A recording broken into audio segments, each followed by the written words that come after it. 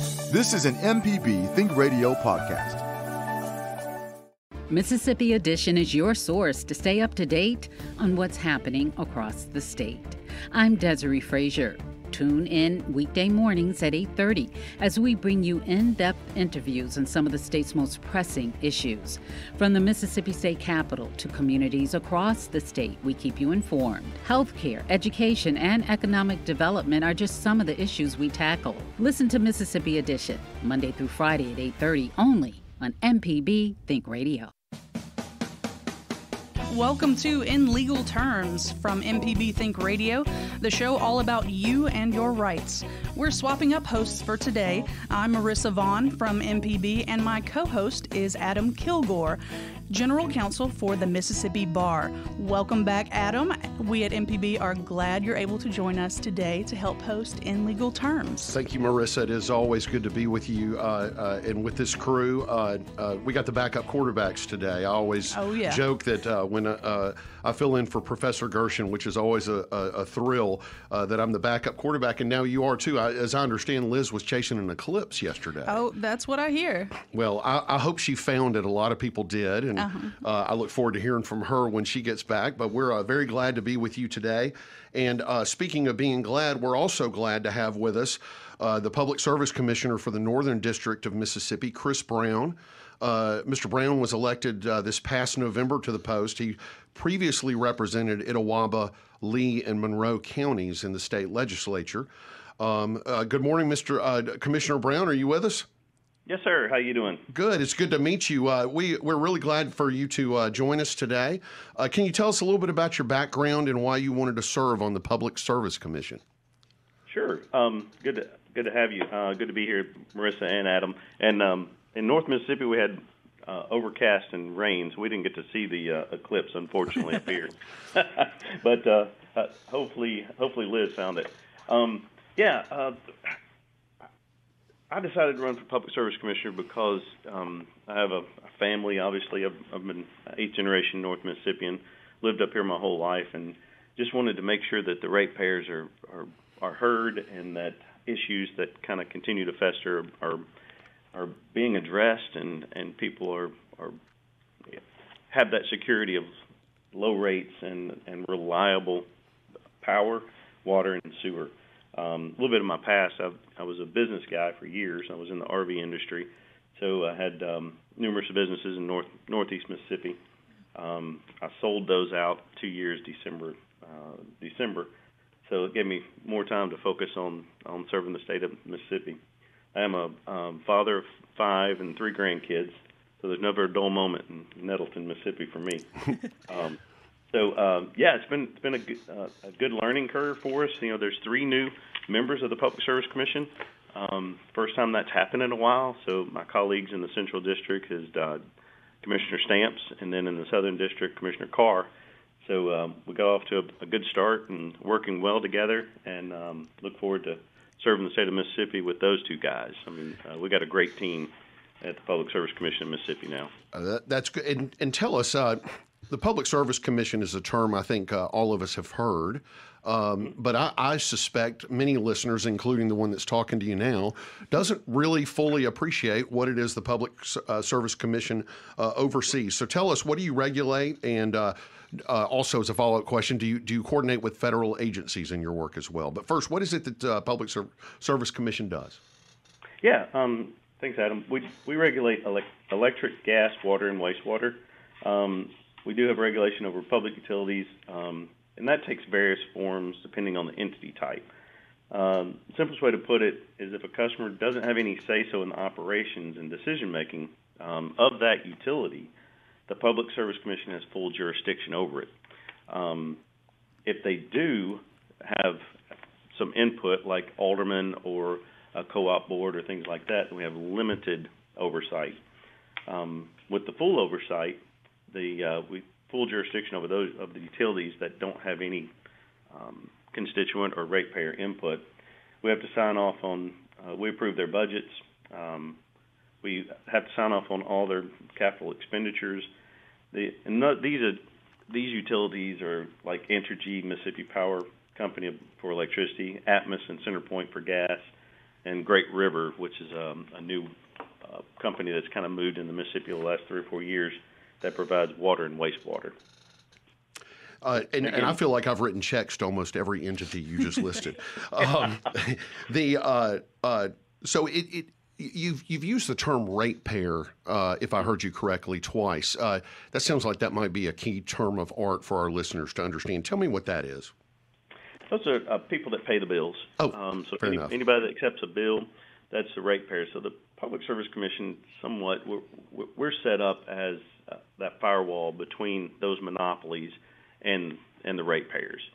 So if you have a monopoly, like those electric companies, gas, water, wastewater, you can only get that service from one person. So there's really no market. There's really no market to kind of control their pricing and what they do. So the Public Service Commission was set up to try to be that firewall for the people of Mississippi and that ratepayer.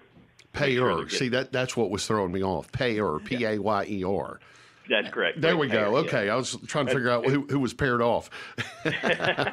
Yeah, ratepayers. So those that pay, and we all pay those bills, and so that's our job as the Public Service Commission, is to be that advocate for the people that are paying the electricity, water, gas, and wastewater. That second bucket that you're talking about, that they have, if you have input, like your rural water associations and some of your co-ops, if you have direct input on who represents you on those boards, then we have very limited regulatory authority over those. So those, it's very complicated as far as who we have authority over and who we don't, who we have regulatory power over. So there is two buckets, I guess you could say there. All right. Well, thank you, Commissioner Brown. We're going to take a call really fast. Sure. We've got Roger from Florence on the line. Roger, what can we help you with today? Hey, Roger. Well, what a delightful panel you have there. Adam, I hope I see you at the convention. I haven't been there in many years, and I'll say at the outset that you may or may not agree. We used to do this in Mississippi until Katrina or thereabouts, and so now we go to Florida. We've been back one time to Mississippi for this huge convention, which drops a lot of money where it is, and we're going to Destin, Florida. I complain about that. Yes, sir, you do, Roger. It's always good to hear from you, even when you're complaining.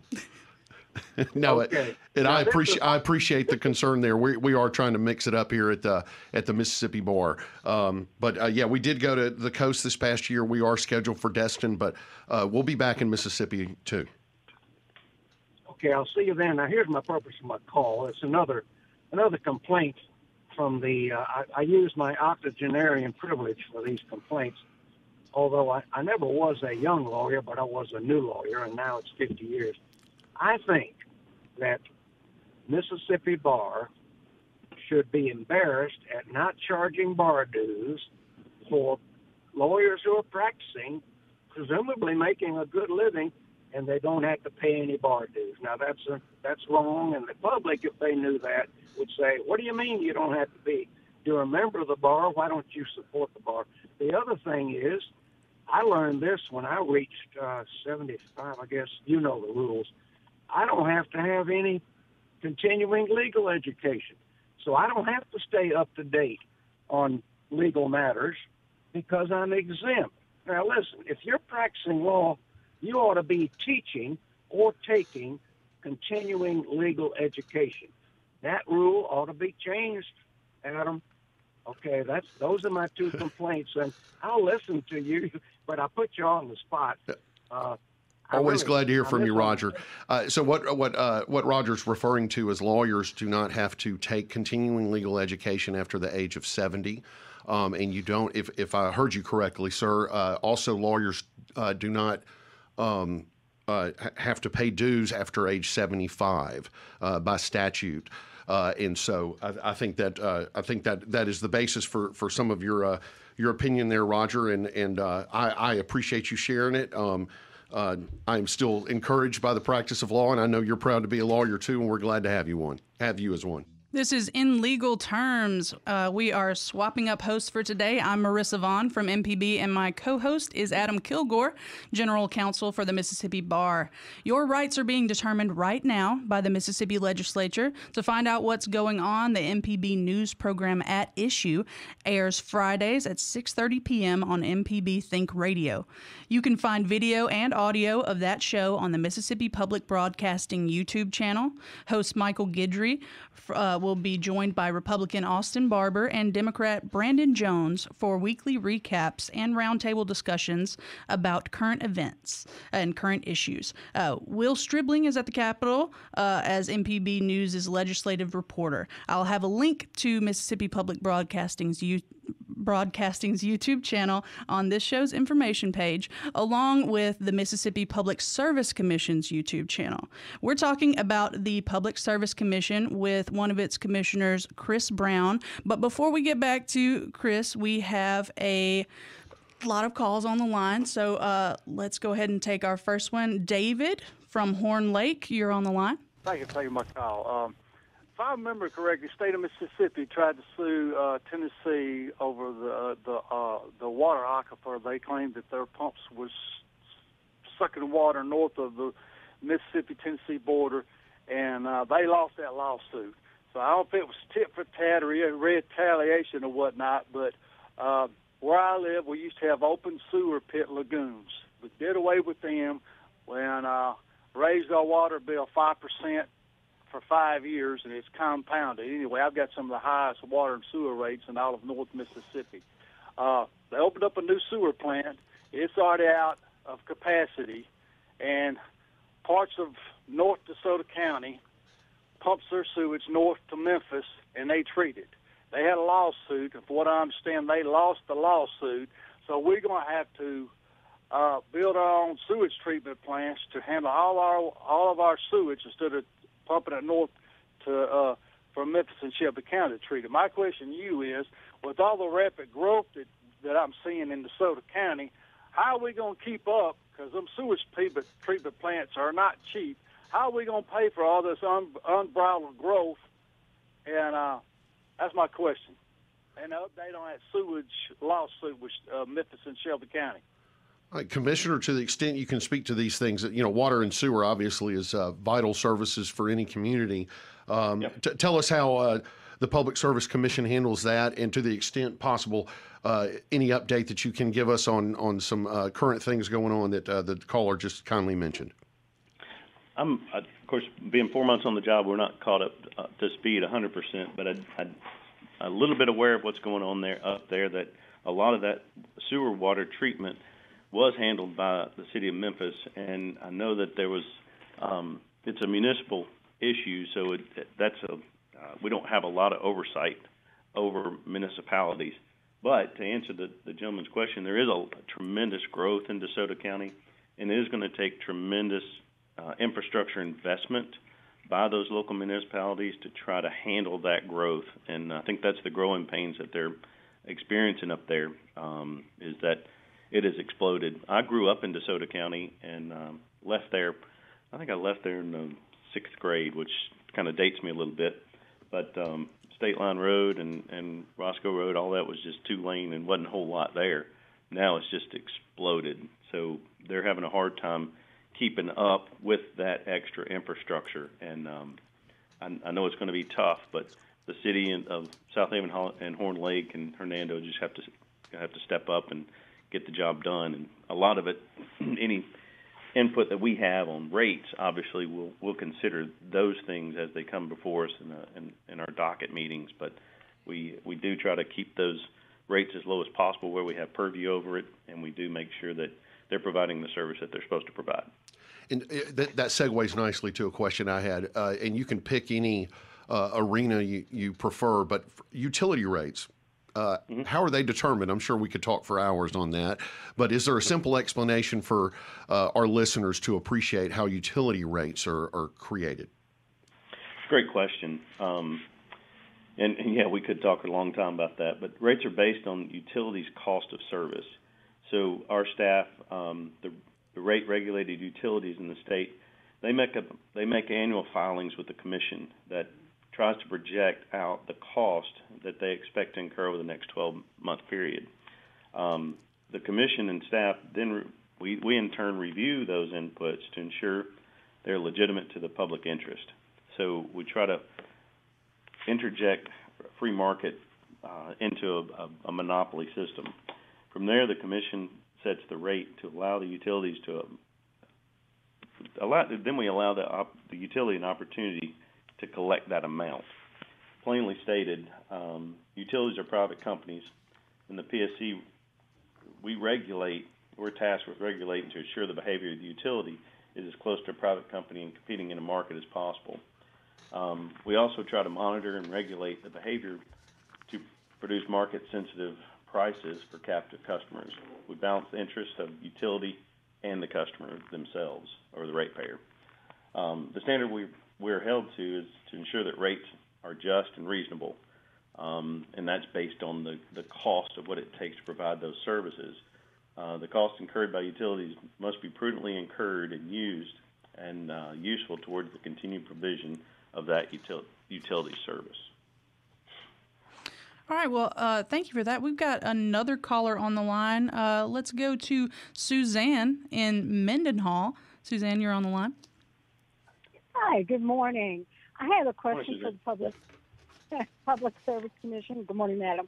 Does the Public Service Commission regulate the co-op utilities like Mississippi Power, et cetera, the same way they do Entergy, or do they have a different set of rules or a different oversight? And I'll hang up. Thank you for the question. The co-ops, as long as you have a vote, if you can vote and approve a board to represent you, then they pretty much, we do very little oversight or regulation of that co-op because, again, as a ratepayer, you have direct, you can choose who your representative is on those respective boards. So we do regulate or oversee Entergy or Mississippi Power that sells power to those co-ops. But the co-ops themselves, we have very little regulatory oversight, again, predicated or based on the fact that they have a local board that their ratepayers or members of that co-op can choose. Commissioner, I'm going to follow up with a different question. And Suzanne, thank you for your phone call. To what degree does the Public Service Commission get involved in cell phone service and any regulation with that? Very little. We don't have a lot of oversight. I think we had a little bit of oversight over AT&T back in before 2012, and the legislature changed the rules there. So we have very, very little oversight over cell phones. And what about unwanted calls that we all enjoy receiving on our phone from time to time? Yeah. Does your entity have any involvement in that and trying to regulate or limit it? Do you need a extended warranty on your car? Apparently, someone thinks so. A lot of people think so. The legislature actually, as of last year, the Public Service Commissioner, we no longer oversee telemarketers or robocalls. The legislature actually moved that to the AG's office. They're doing a great job over there for what they have. It makes more sense to be over there. When Mississippi Telephone Solicitation Act passed or started, we as the Public Service Commission regulated telephone service. There was a nexus between the PSC and the no-call division, so we kind of were over that until last year. Once it was the phone service was deregulated, the PSC in Mississippi was an outlier around the country, where most states had put that under the AG's offices in their respective states. They have a bigger stick, so to speak. When you get a letter from the Attorney General, it's a little more threatening than if you get it from the Public Service Commission. So, but they do a great job. I would refer folks just so they have the number. If you have calls that you're dealing with from robocalls or telemarketers, the number at the AG's office is 1-800-281-4418, or you can call 601-359-4230. Okay, Commissioner, thank you for that. So we've covered rates. We've talked about some of the different things that you have jurisdiction over. Is that, I think you mentioned natural gas. Y'all regulate that as well. Yes. Any interesting components to these various utilities that you regulate? Things that might surprise a listener that they wouldn't think that would be involved. And a little background, I think some of us, and I'm guilty of this, it's like the refrigerator works because it has water. I don't know where that water comes from. And I feel like this may be some of the work that y'all do. It's like it's so behind the scenes, we're so used to it, we don't really appreciate the care that y'all are giving to make sure that we continue to have it. Yeah, and it's definitely a service that, especially through the cold winters, that comes in handy if you like hot water. We do have a part of the Public Service Commission that goes out and line safety, and they do a fantastic job. We've got a great team there that kind of goes and tries to oversight and inspect any issues that are there. We do permit areas for these natural gas companies to go into, who they service, and kind of their infrastructure costs as well. So they're regulated just like the electric power companies are. And I also noticed in some of the materials, you've got an excellent website with some really good information. I encourage our listeners to take a look at that, and it does have all three district commissioners listed there. I understand you probably hear from the public. What kind of things can the public contact the Public Service Commission and, for lack of a better phrase, complain about or express concerns? Sure. Yeah.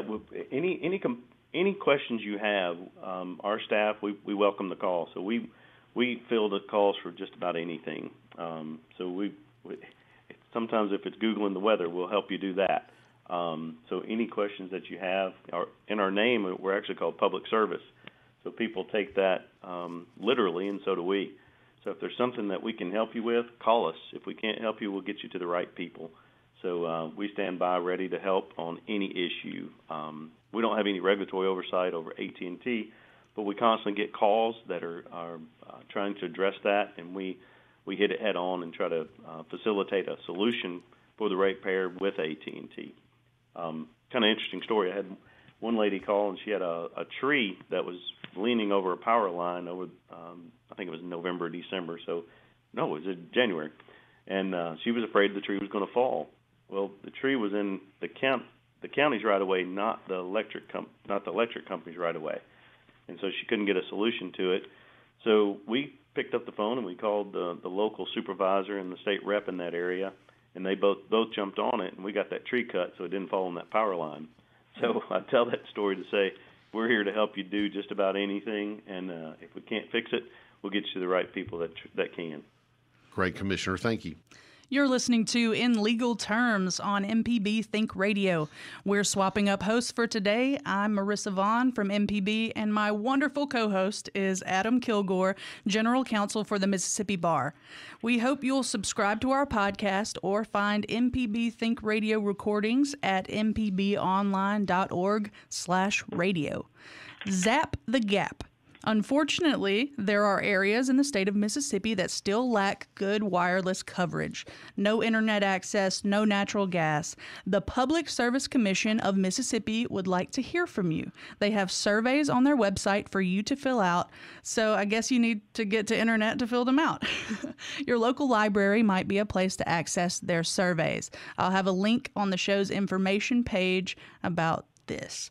We're talking about the Public Service Commission of Mississippi with our guest, Commissioner Chris Brown. Commissioner, thank you again for being with us today. That segues nicely into a good question about broadband and accessibility in our state. Can you tell us what the Public Service Commission's mission is for broadband service? Yes, sir. Let me, if I can, digress just a minute. In the lead-up, you mentioned Zap the Gap. I was at visiting with a friend of mine down in Jackson, and his mother lives in West Point. And he just said, "Hey, I have a quick question for you." I was like, "Okay, what is it?" He said, "They have natural gas, Atmos serves natural gas on the other side of the train tracks, but not on ours." And I said, "Well, how many people do you have over there?" So he kind of gave me the number of how many people. Well, in an effort to zap the gap, we contacted Atmos, and they evaluated the situation, so they're going to actually run a gas line under the railroad tracks and serve those homes natural gas. So zap the gap does work, so I would encourage your listeners, if there's an unserved area, reach out to us. We can't guarantee that we can get gas to you, but we can sure try. We were successful in that one in West Point. Anyway, thanks for your question too, Adam. The legislature created a group called BEAM. It's the state's policy was clear that BEAM is an agency for broadband. So BEAM actually handles the money that is funneled to it to deploy broadband and determines where the broadband is deployed. The Public Service Commission, we perform an auditing function for the FCC or the federal government on federal dollars. The state's broadband policy is best held at BEAM. So the legislature set BEAM up to handle that broadband deployment. So it's kind of out of the PSC's hands, so to speak, on as far as where it's deployed and how it's deployed.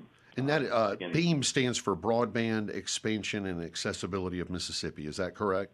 That's correct, Adam. Okay. Yes, exactly.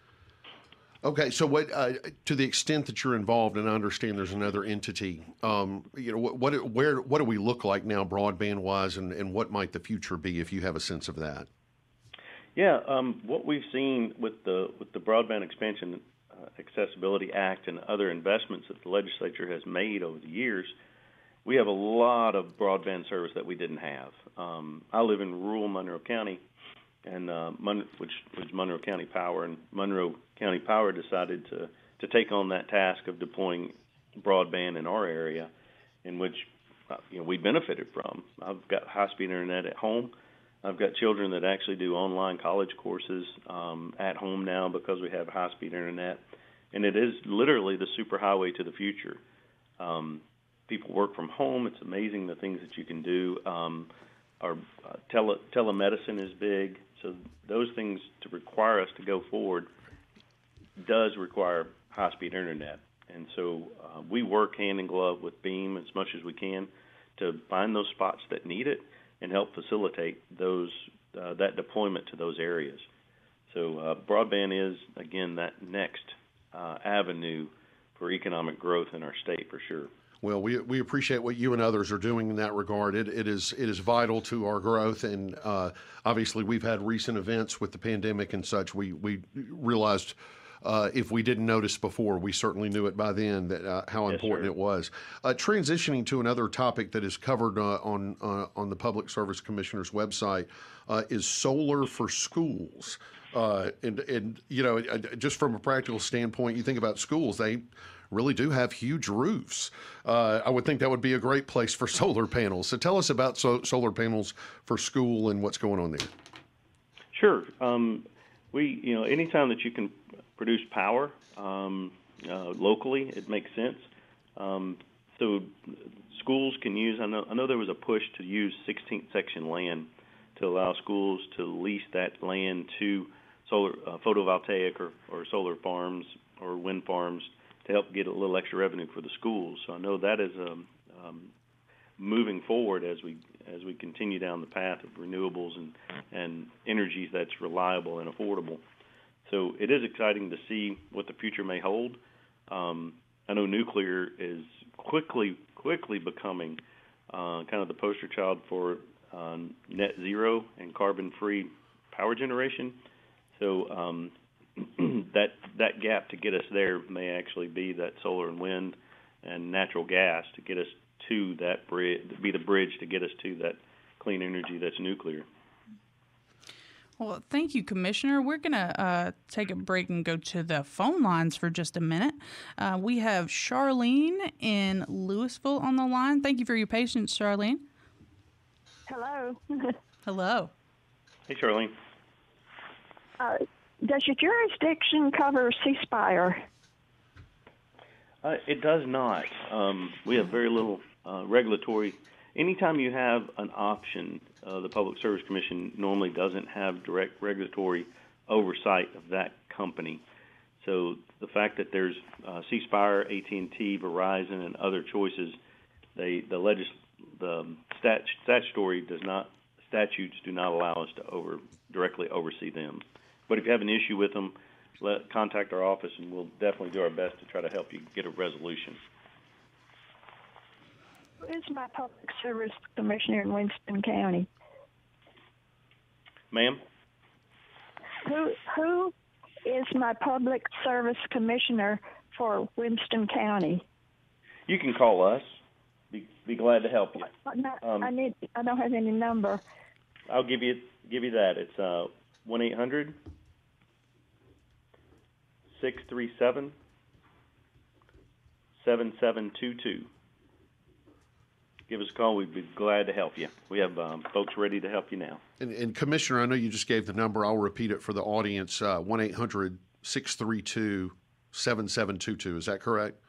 It's 1-800-637. Excuse me, I can't read my own handwriting. 637-7722.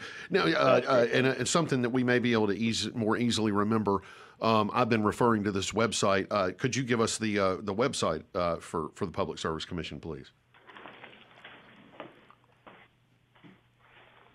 And if I had it pulled up, I'd do it for you. Yeah, here it is. I'm sorry. Yeah, well, that's a good point. I never go.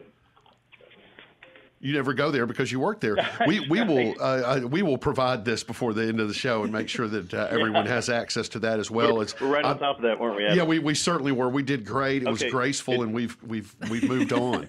Hey, it's it's psc.ms.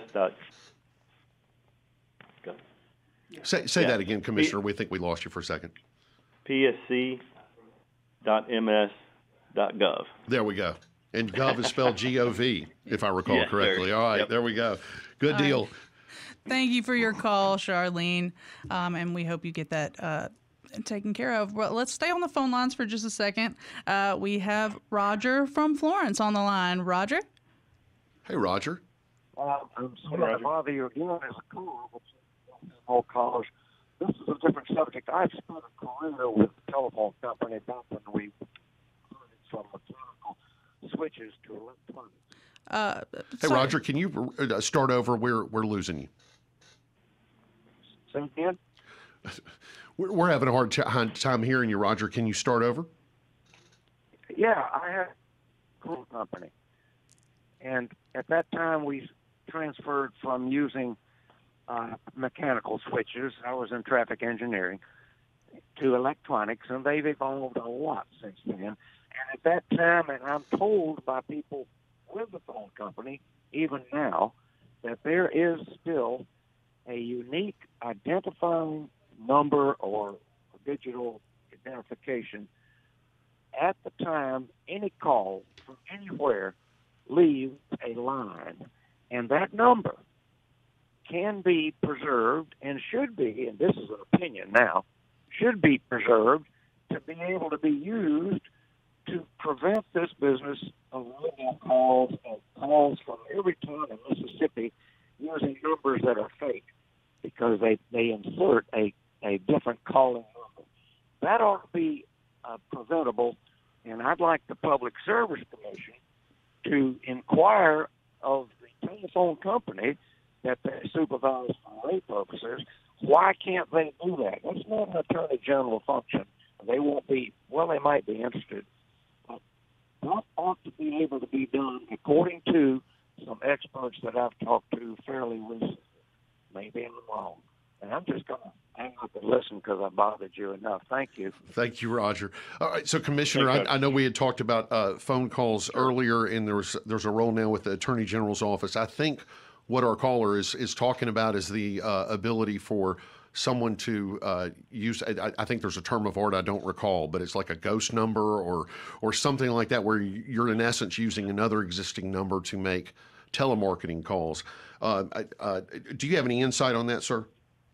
It is a problem. We definitely acknowledge that. We don't, again, back to our previous discussion, we don't directly regulate those telephone services anymore. That was changed in 2012. So we don't have that regulatory authority to oversee that.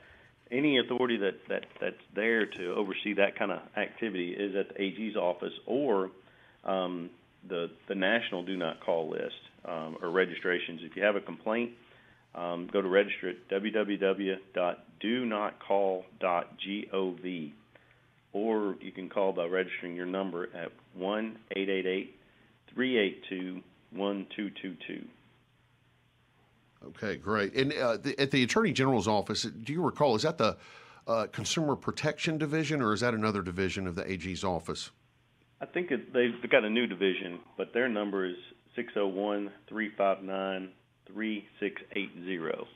And again, they're doing a good job over there at chasing this down, and we'll help ratepayers any way we can with any of these issues. Like I said, if we can't handle it directly, we're still going to help you out. Right, so, Commissioner, we've had a couple of different things come up today, and there's an active role for the Public Service Commission in some aspects, and it sounds like there's a supporting role to a degree in other instances. What about interacting with the federal government? I get the sense that federal agencies may be involved, and I think there's been some federal funding that different states have received for different things, such as broadband. Tell me how that works in your experience there. Yeah, like I said, back to the broadband, the federal government is deploying some funds to try to help develop broadband. We don't have direct oversight on where it's deployed, but we do definitely handle the funds coming down from the federal government. So we kind of audit that to be in compliance with the federal government, or the staff does. But it's anytime we can use funds to get services to the people, we're going to do it as quick as we can. We're talking with Chris Brown, one of the Public Service Commissioners, about the agency, and we can take your questions on our email address, legalterms@mpbonline.org. Where can you get more info about what currently is going on with the Public Service Commission? I'll tell you that next. This is In Legal Terms on MPB Think Radio. Thank you for being part of In Legal Terms. If you've missed any of our program, you can listen to the whole show on the MPB Think Radio YouTube channel. It's also available on the MPB Public Media app, as are most of our local shows. We're swapping up hosts today. I'm Marissa Vaughn from MPB, and my co-host is Adam Kilgore, General Counsel for the Mississippi Bar. At 11 a.m. Central on Tuesdays, following our over-the-air broadcast, you can hear Southern Remedy, Relatively Speaking, with Dr. Susan Buttress on MPB Think Radio. If you've been listening to this hour, you've heard lots of great information about how the Public Service Commission takes care of you and your rights. If you'd like to take advantage of some of the assistance we've talked about, just go to their website, www.psc.ms.gov. And we are talking with Public Service Commissioner Chris Brown. Commissioner, thank you again for being with us. We've got one more segment on here on the show today. One of my favorite, and we're still accepting calls, of course, but one of my favorite questions to ask is what else? Tell us what else the Public Service Commission does, or something that we might be surprised by that y'all have a role in. I appreciate that. We talked a lot about what we don't do, so we do have an active role in trying to, again, serve the people of Mississippi to make sure they have good quality drinking water, safe, reliable, and inexpensive power as possible. One thing we've done in the first 4 months, we, the three new guys, we kind of look at it with a different view, and we were able to identify some redundant services that we had in the Public Service Commission, and the three of us kind of put our heads together and corrected that, saving the ratepayers anywhere from $50,000 to $70,000 a month. That was one little small change that we did to eliminate some redundant services that we had in outside contracts. Also, I don't know if you're familiar with what's going on in the Northern District with Holly Springs Utility District, but last year it was kind of brought to our attention that a lot of people were having some very serious issues there with reliable power. So we went in, as my house, being a House of Representatives, the Speaker at the time, Speaker Gunn, and Speaker Pro Tem White allowed me to go up and do some field hearings to try to discern exactly what's going on and why it's happening.